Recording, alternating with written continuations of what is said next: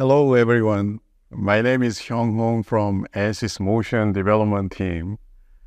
I'd like to discuss with you an overview of vehicle dynamics modeling. This does not cover the entire modeling process, but covers an important part of vehicle dynamics analysis with an emphasis on vehicle data. A big chunk of engineers' effort is to collect a good vehicle data to put together a model. A good data set gives good result. More training programs will be prepared soon to run vehicle dynamic analysis and how to apply analysis result to product development. A vehicle dynamics model has many components and subsystems. Subsystems and full vehicle models are built to answer questions for design decisions. Does a vehicle design satisfy vehicle performance requirements for vehicle handling, ride, durability, NVH, and so on? Vehicle dynamics engineers should have a good understanding about vehicle underbody and suspension system, including wheels and tires.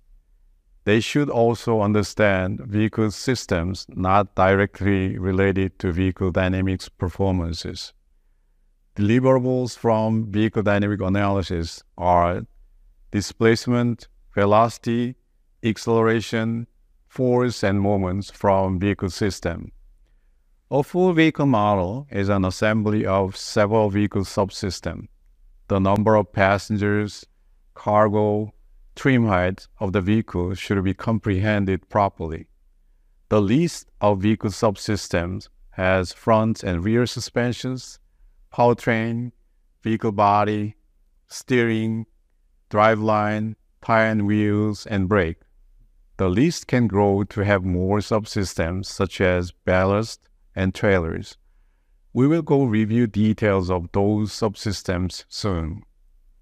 Subsystems have many components of rigid bodies, joints, bushings, jounce and rebound bumpers, springs, dampers, or shocks, flex bodies, and gears. More control subsystems are being incorporated into vehicle dynamics models. They are steering control, chassis control, brake control, and engine drive unit controls. As vehicles get electrified, more control systems are incorporated. ADAS, active safety, autonomous driving are a few of them. Vehicle dynamics model can also simulate special customer use cases, jacking and vehicle shipping. Simulation can give an idea how much jack stroke and force are required to replace a flat tire. Shipping simulations guide a tie-down design not to fail during shipping. Towing and ditch recovery need a thorough design for its function.